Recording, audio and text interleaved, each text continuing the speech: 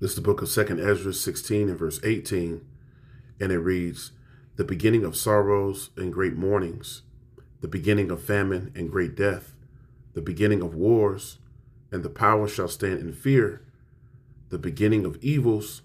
What shall I do when these evils shall come?"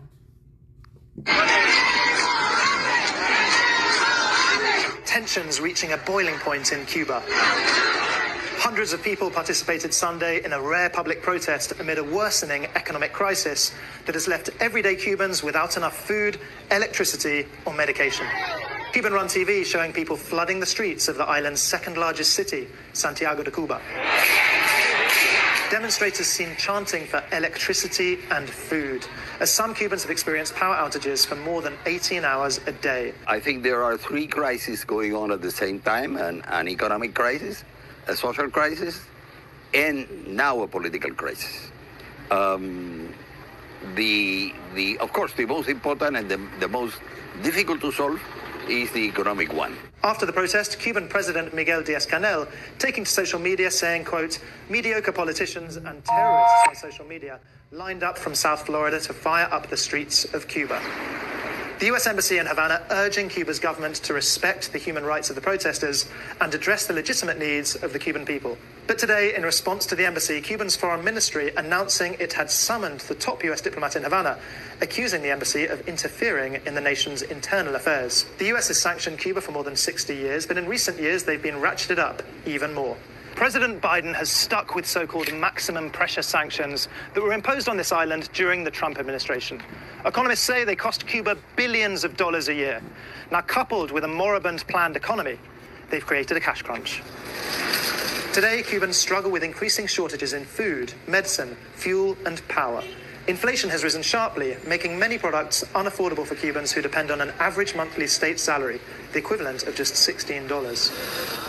Earlier this month, gasoline price hikes also went into effect, in some cases raising gas prices about 500%. Esto que está haciendo el país está montado sobre la inflación. No puede ser real, señores. In another rare move, Cuba has asked the UN World Food Programme for assistance, requesting powdered milk for young children.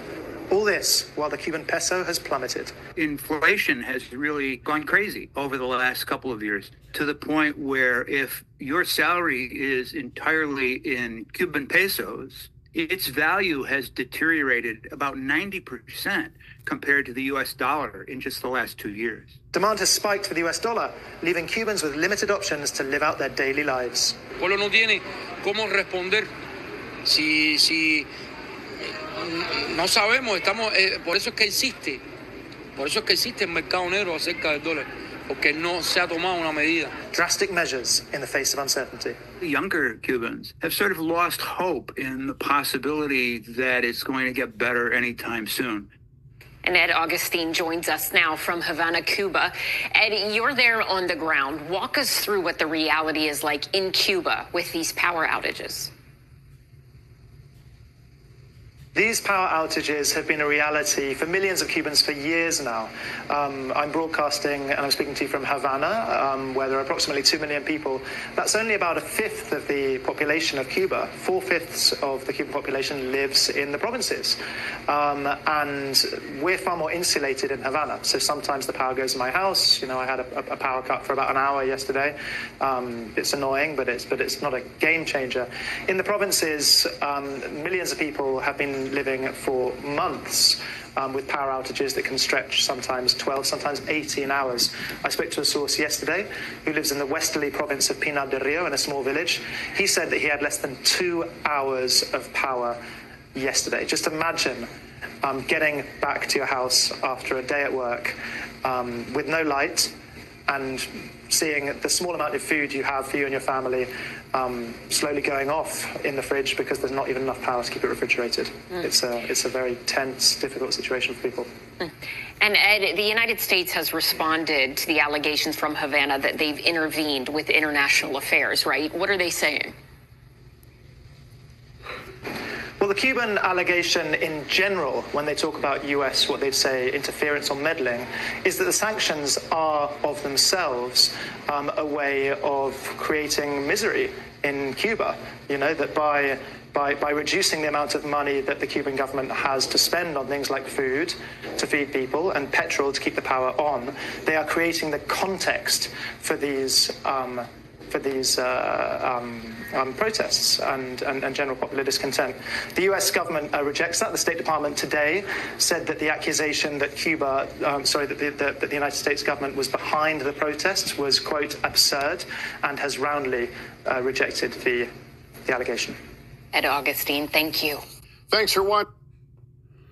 All right, all praises, honor, and glory be to our God, our power, Yahweh, and his only begotten Son, whose name is Yahweh Shai, the God of heaven and earth, and his only begotten Son, Yahweh, Bahashim Yahweh Shai, be all the honor, glory, and praise forever and ever. Amen.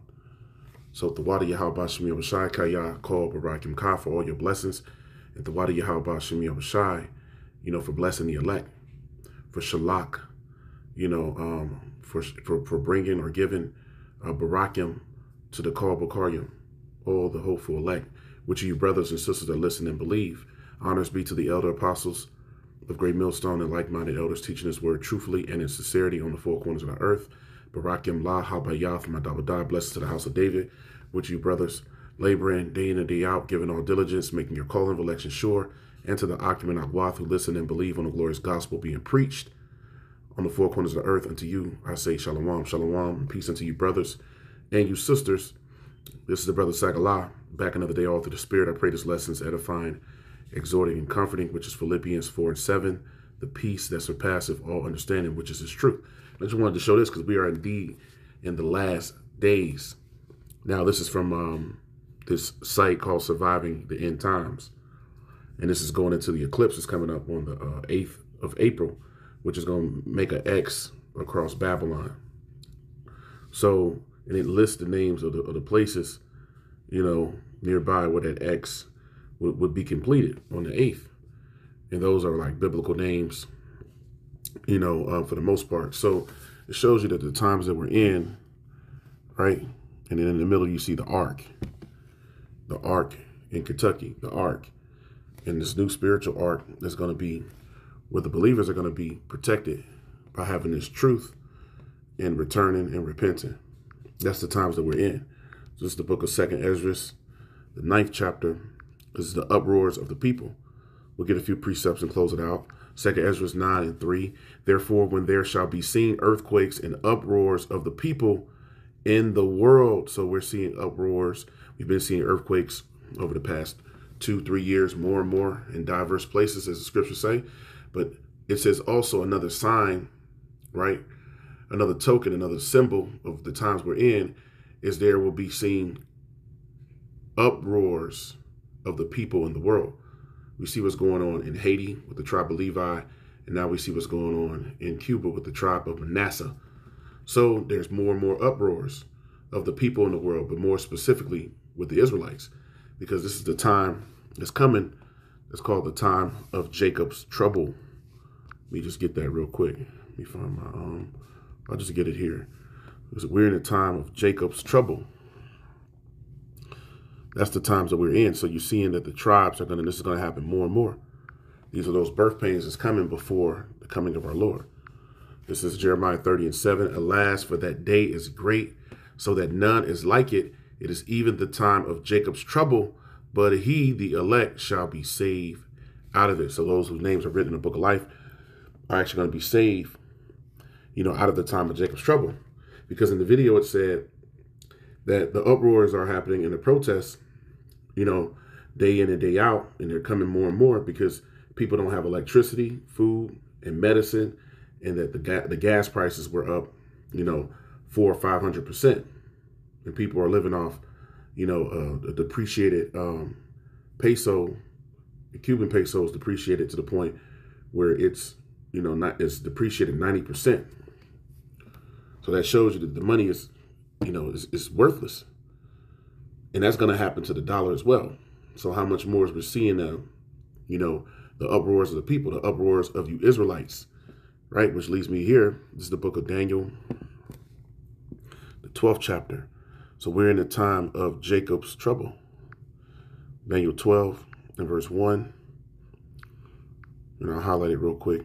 Daniel 12:1, and it says, and at that time shall Michael, Ma'aka'ala, right, the archangel of war, stand up, the great prince, which standeth for the children of thy people, and there shall be a time of trouble, and there shall be a time of trouble, and there shall be a time of trouble, such as never was since there was a nation, even to that same time.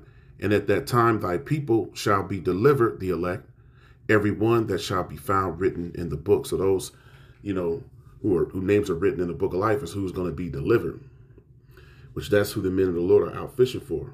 And you believers will be, a part of those that will be of the hopeful elect, contingent upon you enduring unto the end, right? Those that endure to the end, the scriptures say, the same shall be saved. So we're in a time, really, of Jacob's trouble. And it's only going to get worse. It's only going to intensify more and more. So let's touch on that with a few quick precepts. This is 2 Ezra 16, starting at verse 17. It's the prophet Ezra. 2 Ezra 16 and 17. Woe is me, which means death and destruction. Woe is me, woe is me. Who will deliver me in those days? So the prophet Ezra, he saw the end. He was given visions, right? And he knew he would be here in this time. So the prophet Ezra is back now, right? Prophesying as he did in the ancient world. 2 Ezra 16 and 18, the beginning of sorrows. We're in a time of great sorrow. Once again, you got the tribe of Manasseh down in Cuba. They don't have electricity, food, medicine, and the gas prices are high. The money has been completely depreciated, almost worthless. So this is causing the uproars, the beginnings of sorrows. 2 Ezra 16 and 18 again. The beginning of sorrows is the time we're in. We're in a time of great trouble, time of great sorrow. It says the beginning of famine, the beginning of sorrows and great mournings, the beginning of famine and great death. So that's what's coming. Great death is coming. The beginning of wars, that we're seeing that going on the four corners of the earth. And the powers, those that's ruling here on earth, shall stand in fear, the beginning of evils. And what shall I do when these evils shall come? So the question really becomes, once again, what are you going to do when these great evils come more and more, and they continue to intensify through the Spirit? The believers are going to call on Yahweh B'Shem Yahushua, believe and repent and believe in the name and have faith in the word. Now, the naysayers, the non-believers, the 2/3, also known as the rebellious house, the non-elect, those that's not going to make it on that spiritual ark, right? And that are not a part of that spiritual third temple, where they're going to trust in themselves. They're going to do whatever comes into their mind, into their hearts, right? And then that's ultimately going to lead to death and destruction, according to the word. Matthew 24, the words of Yahweh Shai. Matthew 24 and verse 6. And ye shall hear of wars and rumors of wars. See that you be not troubled, for all these things must come to pass, but the end is not yet. So we're in that time where we're getting closer to the end. Now, that's very important. Now, let's continue to read. Verse 7, for nation shall rise against nation, which is what we're seeing, right? That's the BRICS alliance, that's coming against, that's rivaling the beast system, America, NATO, the European Union, which is a conglomerate at this moment. For nation shall rise against nation, and kingdom against kingdom, and there shall be famines and pestilences and earthquakes in diverse places. And we're seeing all these things happen, right? Verse 8, Matthew 24 and 8, all these are the beginning of sorrows. I'll read it again, Matthew 24 and 8, all these are the beginning of sorrow. So this is the time of great sorrow, the time of Jacob's trouble that we read about. Now, when you get that word, and I won't get it here, but the word sorrows, when you go into it, right? You get the word sorrows, it basically goes into a time of trouble and distress, which also goes into trouble and sorrows. Those words kind of are interchangeable. And you go into trouble, in the Hebrew is tazar, and that's H6869. It goes into straits, distress, trouble, to be vexed. And then it goes into distress, which in distress is extreme anxiety and sorrow or pain, anguish, suffering, affliction, torture. That's what's coming. The Lord said that this is a time of great torture, great trouble, great affliction. But the majority of our people, the Israelites, the so-called Black, Hispanic, and Native American people on the planet today, they're not taking this seriously. They're not taking heed to the message because it was set up, only for the elect to receive it from the beginning, right? Those whose names are written in the book of life, that's who's receiving this. Romans 15:4, for whatsoever things were written aforetime, meaning what's found in this Bible was written thousands of years ago, 2,000, plus years. In some cases, depending on the books, going back 2,500, 3,000, 3,500 roughly, right? Almost 4,000 years ago is what a lot of knowledge is found in this Bible. And it's coming to pass now. That's how we know that it's faithful and true.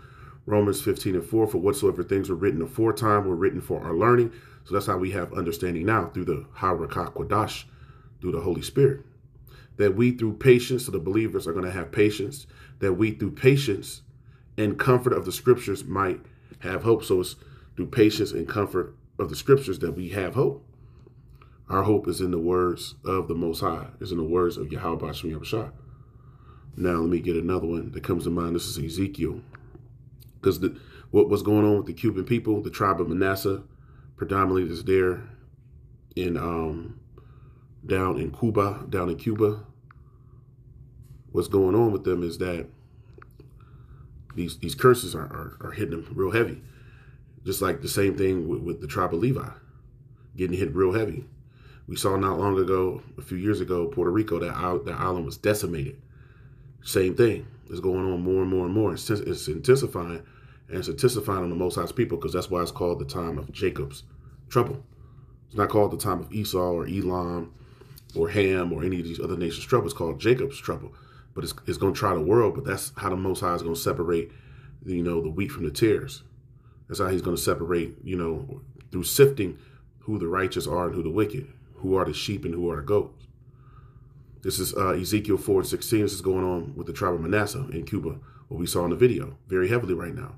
Ezekiel 4:16, moreover, he said unto me, Son of man, behold, I will break the staff of bread in Jerusalem, and they shall eat bread by weight. Jerusalem is a people before a place. So speaking about amongst the Most High's people. And the same thing is going on in down once again in with the tribe of Levi, down in Haiti. Same thing is going on. Moreover, he said unto me, Son of man, behold, I will break the staff of bread in Jerusalem, and they shall eat bread by weight and with care, and they shall drink water by measure and with astonishment.